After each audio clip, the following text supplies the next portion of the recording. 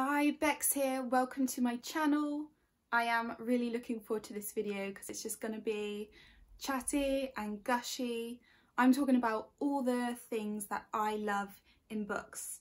So Books and Lala did this video as well, and essentially you kind of just talk about tropes or character traits or settings that you really love reading about in books. So for example, if another booktuber was to describe a book and mention one of these things, they're kind of things that will immediately make me add that book to my TBR so that I can check it out myself. So I've got a long list of 20 books here. Just want to kind of run through them all with you. Hopefully you guys can feel free to leave me recommendations for any of these in the comments. Kicking off with something that if you follow me on Twitter, you are not going to be surprised at, but it is water-based mythology, quite specifically mermaids. I love this in books. Just to shout out a book that I haven't yet talked about on my channel but I absolutely love is The Deep by Rivers Solomon.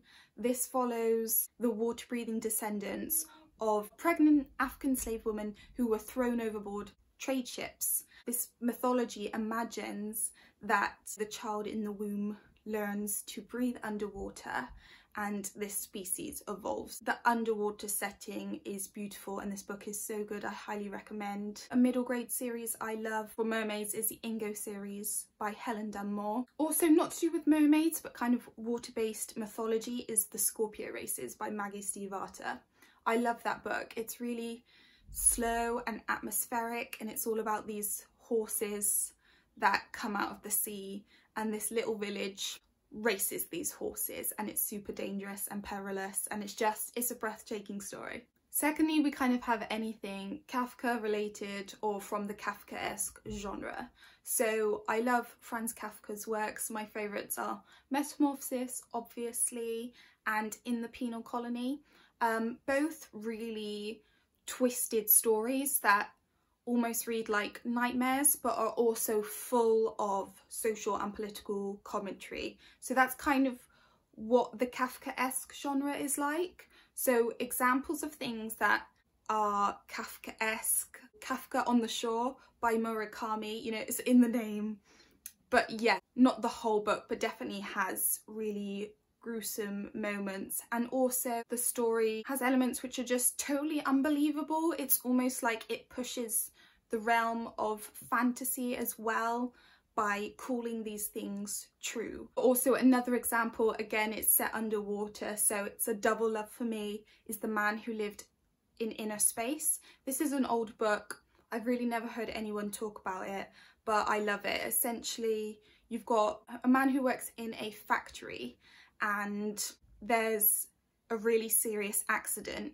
and he ends up totally deformed and scarred and mutilated by it. So due to that he kind of becomes an outcast and doesn't want to live on land anymore. So he tries to find a way so that he can live underwater and coexist with, you know, fish and creatures of the sea instead of on land, which has been absolutely ruined by pollution and global warming. Also 1984 by George Orwell definitely can fit into the Kafkaesque genre.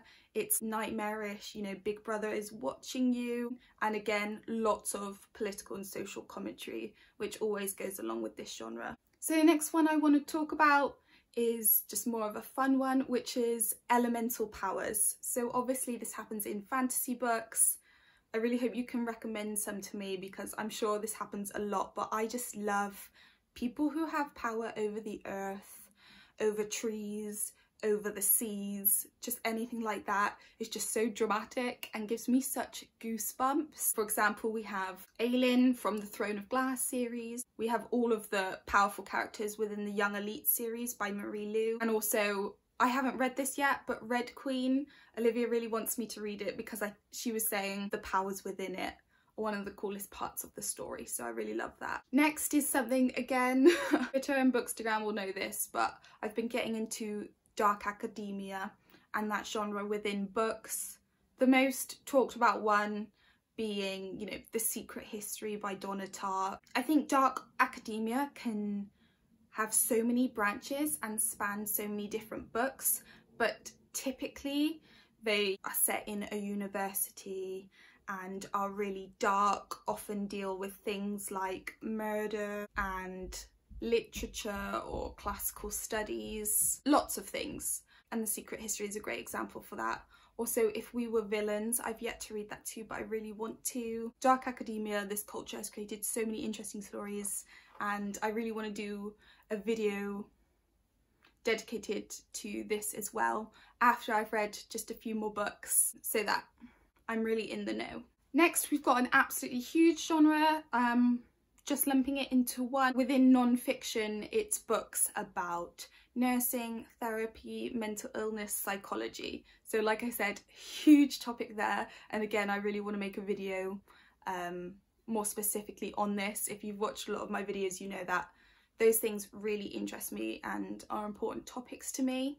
So just to quickly spout off some of my favourites, we have The Collected Schizophrenias by Esme Wuzhen Wang. This is in part autobiography, in part essays of her experience with schizoaffective disorder, which is so well written and super interesting. There's also The Language of Kindness, which again is a nurse talking about stories that she's had. She's worked in so many different fields in nursing, mostly children's nursing, I believe, but just she recounts stories and she recounts what it means for her to be a nurse, and it's a beautiful story and was really inspiring and encouraging for me to read as a student nurse. Also, In Therapy is written by a psychotherapist and she has lots of anecdotes about the clients she's seen. That's really interesting. And lastly, Freudian Slips is kind of a book of lots of bite-sized different parts within psychology and different phenomena and things like that. Perfect for beginners or just someone who's really interested in it. I highly recommend that. But essentially any books in this genre are going to get like a 4 or 5 stars from me because it's fascinating and it's educational. We love it. Next, we kind of have any book linking to or in reference to the Theban trilogy by Sophocles. So that's Antigone, Oedipus the King and Oedipus at Colonus. I love this series, I studied it in school. My favourites are Antigone and Oedipus the King. So Oedipus the King is the really famous story of Oedipus, who was prophesied to kill his dad and marry his mum, which ends up happening and it's almost become a trope, which happens in a lot of books. Freud talks about it a lot in his theories of like development of the superego. Again, that's kind of drawing in my love of these classical plays with my love for psychology, so that's a really fun blend. We see this story of Oedipus reflected in Kafka on the Shore by Murakami. And another example which I really want to get to is Hold Your Own. It's a poetry collection, I believe written from the perspective of Tiresias, who is a prophet in this Theban trilogy, and he's a blind prophet and he gives advice to the royals within the story, but because often what he has to say is condemning and, you know, you need to change your ways, you need to stop this. He faces a lot of backlash obviously from the royal figures, especially King Creon. They just don't want to know what he has to say. But I just thought Tiresias was one of the most interesting characters, so the fact that there's a poetry collection on him just kind of blows my mind. Okay, another one. I love books that can sort me into a house or a faction, anything like that. You know, the classic, you could do a BuzzFeed quiz, like which house am I? I don't know why I love that. I guess I love like the sense of community, the sense of labeling myself in kind of just a ridiculous fun way is so entertaining. As you know, classic examples are like Hogwarts houses, the factions in Divergent, the houses in Percy Jackson. I just love all of that. So next we've got kind of a character trope, which is the anti-hero figure, or I'm not sure what to call this, but like the chosen one villain. So, you know, they've kind of been foretold, but not to save the world or to defeat the villain, but to ruin the world and become the villain. Those plots are just so interesting, and I love that they often turn this classic the chosen one hero trope completely on its head. My favourite example is, again, I keep talking about this trilogy, but Adelina from The Young Elite. It's so fascinating to see her kind of go through this predicament of, does she want to be a hero, or actually has she been so wronged and hurt in her life that she's more filled with rage, more filled with anger, and is it better for her to actually kind of unleash that and get revenge? Also, another book which I recently heard of from, I can't remember her channel name, I'll pop it there. She recommended The Ruin of Kings, which is one of those stories where this guy called Kieran, who's an orphan, actually turns out that he's the person who was prophesied to become this villain and kind of destroy the land. I believe it's about him kind of coming to terms with that identity, and you know, we don't know whether he's gonna become the villain or not. I'm intrigued. I really want to get to that. Whew, okay, we're about halfway through. Oh, I wrote such a long list. Okay, next, bit morbid, but books about death. Now, either in your face about death or a creative twist on death. So for example, The Book Thief has chapters written from the point of view of death, and it being a World War II story just provides such an interesting perspective, and I don't know, I just think that's fascinating. And also I love I Am. That's a book about this lady, bless her, who has had so many near-death experiences, and she writes about them in such a poetic, lyrical way. I love that book. I do. Okay, another setting that I love is the arena setting, or like an island setting. So essentially very enclosed. The characters are trapped. They can't leave. The Hunger Games, you know, they are, for example, in the first one, they are stuck in this forest setting, and yeah, they can't get out. They just have to fight to the death until it's done. The Maze Runner, all the characters just find themselves dumped in this field where the only way it seems that they can escape is by navigating through this maze, which is full of creatures who are going to kill them.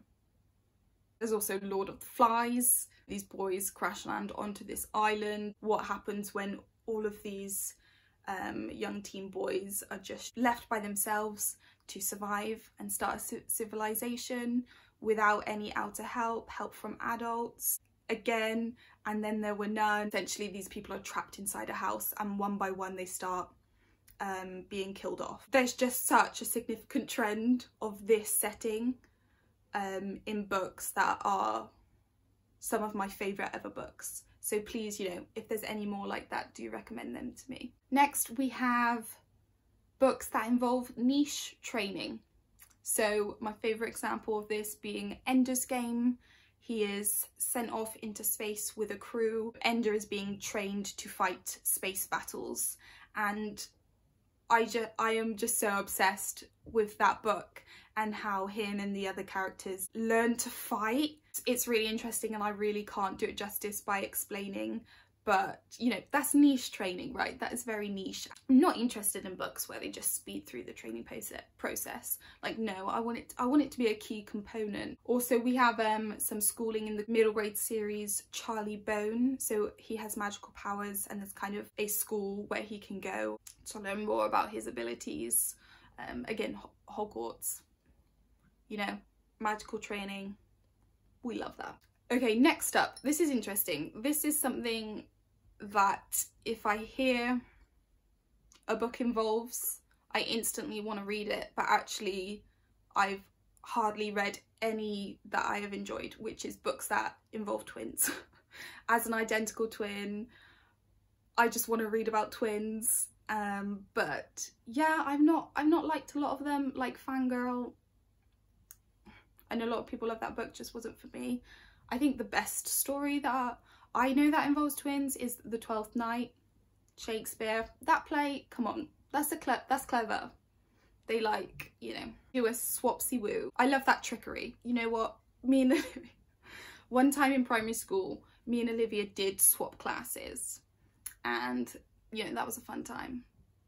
That was a fun time. Another one that I wasn't sure like what to call it, what it's called, but it's characters leveling up their powers. You know, they're powerful, but through a series of events they just become 100 times more powerful.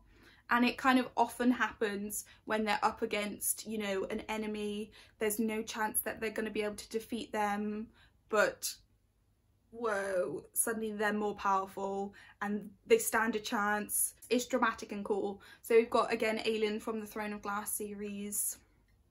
She pulls a lot of fast ones, honestly. And Vin in the Mistborn series. Yeah, they're both just super powerful ladies. Such cool parts in the book where they level up and they just become even more badass, and I love it. Okay, next one. Kind of stories that involve like the mad scientist or biological experimentation. Super eerie, super creepy, super interesting.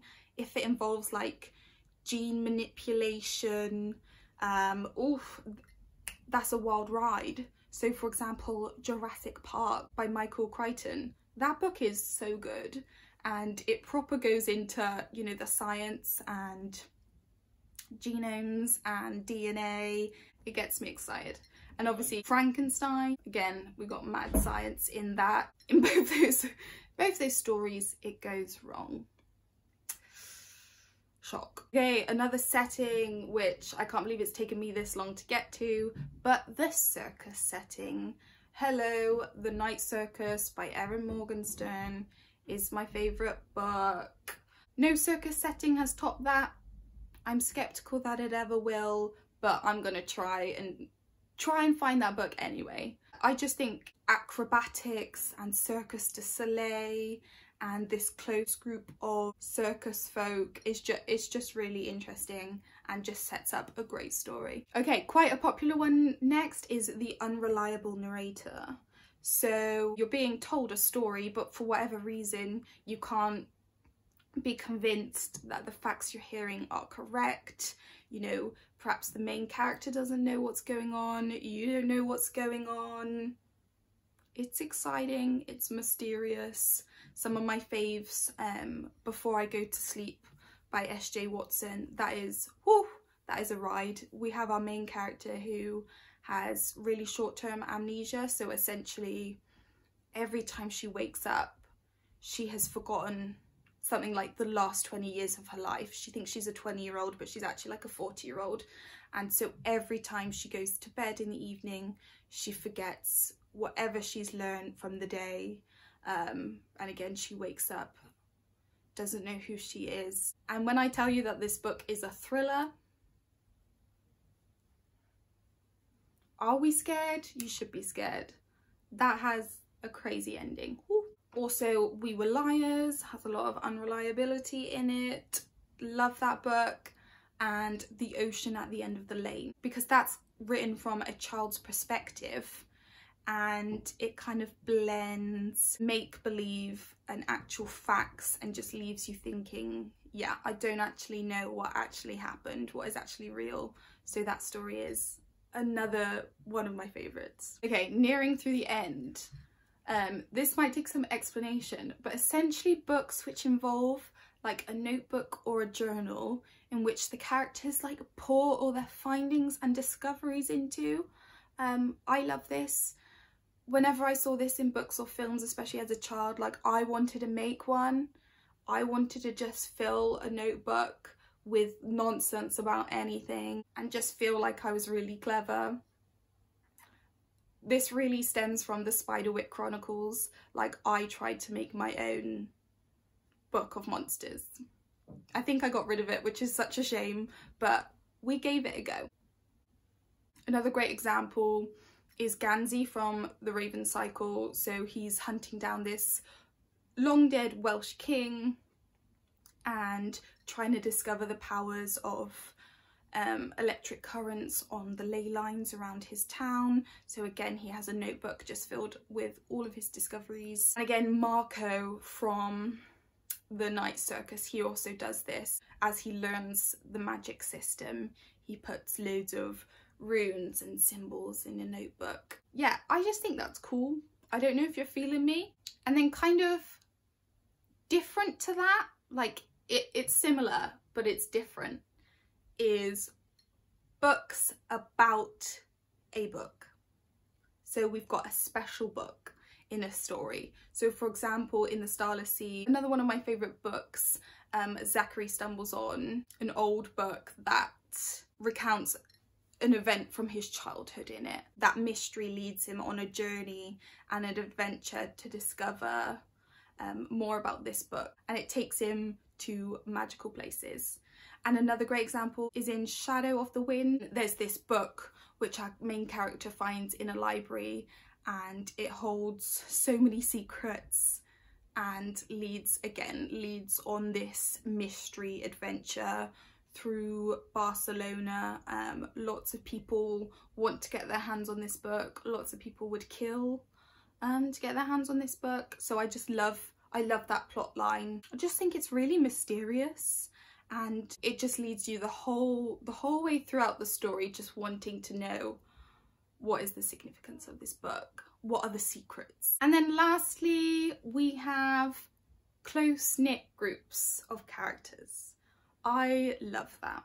Whether it's strong friendships like in that of the Raven Boys, or it's more like cults like you see in Night Film, full of people who worship Cordova and his movies and meet up at night time to watch them, or just any sort of like secret societies. I love that. So yeah, whether it's friendships or something a bit darker, I just think a close-knit group provides such an interesting group of characters to follow.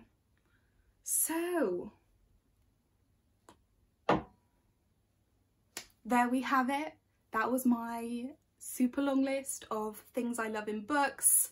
I hope you enjoyed this video. Let me know if we share any favourites, if you have any recommendations for me, or anything you feel I missed out of this list. You know, things that you love in books that you think I should love in books. This was really fun to compile and to kind of look at my favourite books and think, okay, are there any similarities, and what do I read in a synopsis that makes me think I want to check this out? So yeah, I hope to see you soon.